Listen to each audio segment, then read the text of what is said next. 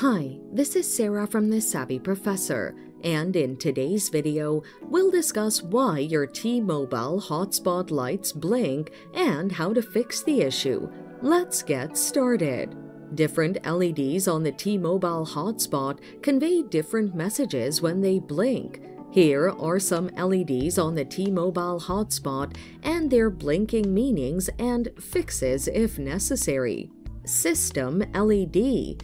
This is also called the power LED, located on the front of the LTE Wi-Fi Gateway immediately above the LTE button. When the Wi-Fi gateway is already operational and the LTE button is pressed, the LED will blink green to indicate that the LTE signal is excellent, yellow to indicate that the LTE signal is good, or red to indicate the LTE signal is weak.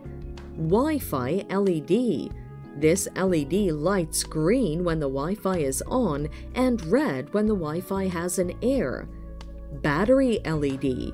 This light will light green when the battery is between 50 to 100%, yellow when the battery level is 10 to 50%, and red when the battery level is below 10%.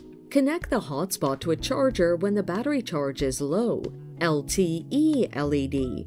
This lights green indicating LTE is on, or red indicates the LTE has an error. And that's it. Thanks for watching. Till next time.